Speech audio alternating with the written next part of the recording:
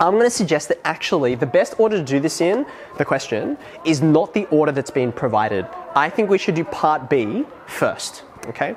So what's the situation? Well, I'm going to first write down what I understand about the situation, and then we'll launch into part B, and then I actually think B leads into A, and then C, and then so on, which is weird, and not the way they laid it up, but whatever, okay.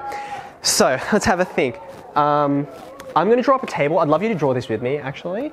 What the table is going to help us to understand is how all of the different numbers in the question relate to each other, okay? So what I want to have a think about is that there's many different possibilities that we have to try and keep together, and rather than list them, they're actually related to each other in a systematic way, okay? So what I want to think about is let's have these two different columns for what actually happens, whether a person's actually sick, which means they're actually positive, right? Or whether they are actually negative, okay? So I want to have a look at three things in particular. So there's the total, and then there are the test results, right? So there will be people who test positive, and there will be people who test negative in both of these groups. Do you agree? Okay. So for starters, how many people, have a look at the question, what proportion of the people actually get the disease? So that's this group here. They're actually positive regardless of what the test says. So that's 1% of the population, and the other group is the 99%. Thankfully, most people are healthy, okay? But then, when you have a look at the tests results, right? This is different. So if you have a look at the people who are actually positive, thankfully the test catches it most of the time. 80% of the time, if you're positive, the test will be correct and it'll tell you positive. So I might just put a, where'd my colors go? I might just put a tick here, right? This is where the test gets it right. But that means 20% of the time it gets it wrong, right? It tells you that you're negative, but you actually are sick, right? So that's not very good, right? So I'll put a cross there. That's bad, right? What about the people who aren't sick? So the people who are actually negative, what percentage of them get told that they're positive? 5%? So that's pretty small, but remember, this is a mismatch. They're actually healthy, but they get told they're sick. So this is bad, right? Thankfully, the bad numbers are small, but you know, some of them are still quite considerable. And then obviously that leaves 95% over here. Okay. All right, now, like I said, we'll do something a bit different. We'll have a look at part B, okay? So they give you this formula.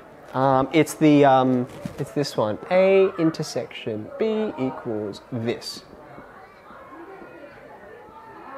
Okay, now, I need you to answer me really honestly, okay? When you look at this, do you have any idea what that means? Yeah, which is totally fine. This is actually really important because I learnt this formula years and years ago, and I'm telling you right now, I remember looking at it and saying, I don't know what it's really saying because I can calculate it, like I can know what these numbers are and get an answer, but don't know what it means, okay? So I think probably the best way for me to explain what it means is actually to say what this comes from. It's actually a rearrangement of a different formula that I hope will make a bit more sense to you, and also it's important for the later parts, okay? So remember, we're doing part B at the moment, out of order, okay? What I'm gonna do is, I know it's gonna look like, who cares, what's the difference, right? But what I'm gonna do is I'm gonna divide both sides of this equation by this probability, and you'll see why in a second. So I'm gonna go the probability of this equals that probability divided by that probability. Now, on the board, what have I done? Just a bit of algebra, right? Like, do you agree I've just divided both sides by this? Why is this helpful, okay? What this means is, what's the probability if something happens given something else that I know? Such as, it's raining if it's monsoon season. That was the example I gave you before, okay? Well, what you want to do is, you want to say, remember I told you before, it's like, 100% of the time, it will be raining if I know it's monsoon season, right? But it's not always monsoon season, yeah? So just say, for example, you don't have to write this part down, but suppose in Malaysia, 50 days in the year, which actually is a lot for it to be constantly raining, 50 days in the year, is when it's monsoon season, right? But 50 days, like the probability of picking a monsoon day is actually 50 out of 365. That's the probability that it's monsoon season, okay? And then I might say, oh, what's the probability that it's raining and monsoon season at the same time? Now, all of the rainy days might be in monsoon season, so there might be 50 of them, right? And again, that is a probability, so it's out of 365. Now, if you have a look at this, it's one fraction, one number divided by itself. That's why it's equal to 1. I'm like, oh, it's guaranteed, right? So what you need to know is, how often does both of these things happen together? That's what that weird symbol in there, it basically means both of them at the same time. So do you remember when we were looking at those Venn diagrams before, right? So this actually means intersection. So it's both of the things happening at the same time. That's what it's asking, right?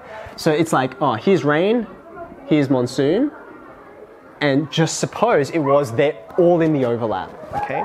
But then you also need to know how many days are monsoon season, right? So you need to know how big that circle is, and then those two things relate to each other, okay? So then if I know this is the basic way that conditional probability works, this is a thing and this is the condition, right? Raining, if it's known it's monsoon, you put these two fractions together like this, okay? And all I do is just multiply both sides by the probability of that, the condition, and then I get this, okay? So then how does that relate to our question, okay? I need to know what my A is and I need to know what my B is. And they are different, right? Like this is not a, you know how if you say, oh, what's 3 plus 5? It doesn't matter whether you do them in this order, right? But if I say what's 5 take away 3, that does matter. The order is important, right? Can you see here, the A and the B, the order does matter because you divide through by this and not the other one. So I've got to know which one's which. So look carefully at the question with me, read it. Find the probability that a person tests positive but does not have the disease. A person tests positive but does not have the disease. What's the condition? What's the condition and what's the thing we want to find out?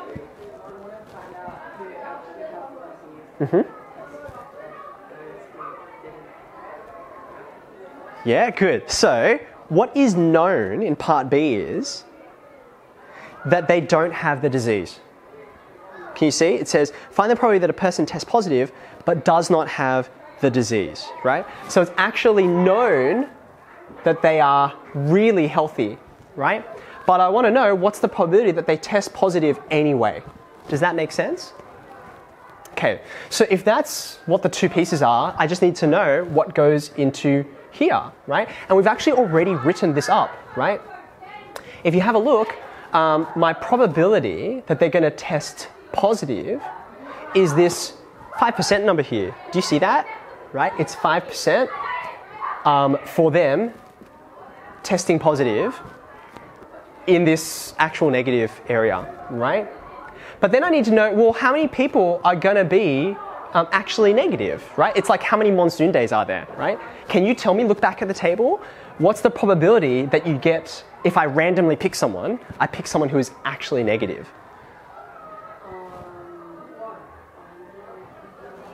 Well, it's actually this number up here. You see this? So this 99% is a little bit like how many monsoon days are there. Thankfully, 99 out of 100 people are healthy, right? So my probability of getting one of these actually healthy people is going to be 99%, right? So therefore, this probability, 5% times 99%, I'm pretty sure that'll give you 4.95%. That's the actual answer, okay? How's your brain going at the moment? Do you have any questions about any of that? That's okay. It is a bit weird, like why we're multiplying these by one another. The way I like to think about it is, first, here's how many people you're looking at, because I know, like, I've got to restrict myself to this 99%. And then I say, well, 5% of them are going to have that test positive favorable event. Favorable, right? I don't want you to actually test positive, but that's that, okay? So now let me go to A. Hopefully you'll see why I think the order is weird, right? Part A says, what percentage of this group would test positive? Well, I already have this part of the group. They test positive even though they're healthy, right? So the probability of testing positive, it happens in two ways, right? Firstly, there's the people who test positive but are actually negative. That's the one I just worked out right there. That's 4.95%. But then there's another group of people who test positive. Who are they? The people who actually are positive, because I removed them from the group when I was doing this, right? But thankfully, I can work it out in exactly the same way. So remember how you said, okay, test positive, actually negative. So I multiplied these two numbers, right? I'm now going to go over here and I'm going to say test positive, actually positive, right? So 80% of them will test positive, but there's not very many of them to begin with, okay? So what I'm going to do is I'm going to have this number here, 4.95%, and what I'm going to add that to is 1% of 80%, or if you want to think about it the other way, 80% of 1%, which is 0.8%. Like that's just this multiplied by that. Is that okay? So obviously you can pop that into your calculator. What is that? 5.75? That's the percentage, okay? So can you see why I thought it was weird that you do A and then B afterwards? Because to work out A, you need to have worked out B. Anyway, weird textbook. Okay, now we can keep going, and this is where it starts to get really interesting. The bell's going to go shortly, but I think we can get there, okay? So part C says, what's the probability of a false positive? Okay, now, what does this actually mean? Well, this is going to get to the conditional probability fraction that I made here before, okay? So what I want to know is, this is the probability of, and the question even says it, right? It's actually negative, but it's known that the test is positive. So this is me trying to use this notation here, okay? All right, now, we actually have already worked out some bits of this, right? This actually negative, but test positive, that's actually related to this number here, right? These people are actually negative and they've tested positive, yes? But they're not the only people who have tested positive. So this is the fraction that I need here, right? The people who are, the probability of getting someone who's actually negative but tested positive, that was this part here. So that's 4.95%. But the probability of getting anyone who tests positive, remember there's the other people who are actually positive, right? So this group here in part A, that's all the people who test positive. This is the B that should be in the denominator. So my denominator should be 5.75%. So these are the people who are actually negative and test positive, and this is all the people who are testing positive, whether they have it or not. You can go and put that into your calculator if you like. I think you get something like 86.1% or so. Okay. Now, okay, I'm going to be really cheeky. I kind of need to leave everything there because I think it relates. So I'm just going to write part D here. Okay. This is now the probability of the other way, false negative. So this is about you're actually positive, right? Like, sorry, you're sick, but the test tells you you're negative anyway, right? So this is kind of the reverse of everything that we did before. So what I need to do is I need to work out, okay, instead of multiplying 5 times 99, these are the people who test positive. I'm actually going to be multiplying 95 by 99 because I need them to, I'm interested in the people who are testing negative. Does that make sense? So therefore, what you're actually going to get, I'll write it here for you so you can follow it up later, right? This group here is, the top group is 1% of 20%. Just have a look at where I got that from, right? These are the people who, they're actually positive, but they test negative, right? This is a really bad situation, right? You don't want to be really sick but then told you're healthy because you'd be like, I'm fine, I don't need treatment. That's a bad situation, right? So that's why it's on my numerator.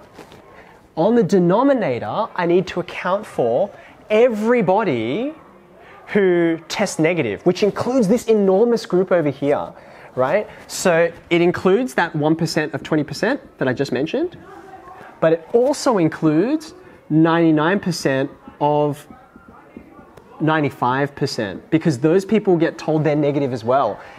I know you've tested negative, I just don't know which one you are. Are you actually positive or actually negative? I don't know, that's why I include both of them here, okay? You can go ahead and you can work that out. Thankfully, this is not a very large number, it's about 2.1%.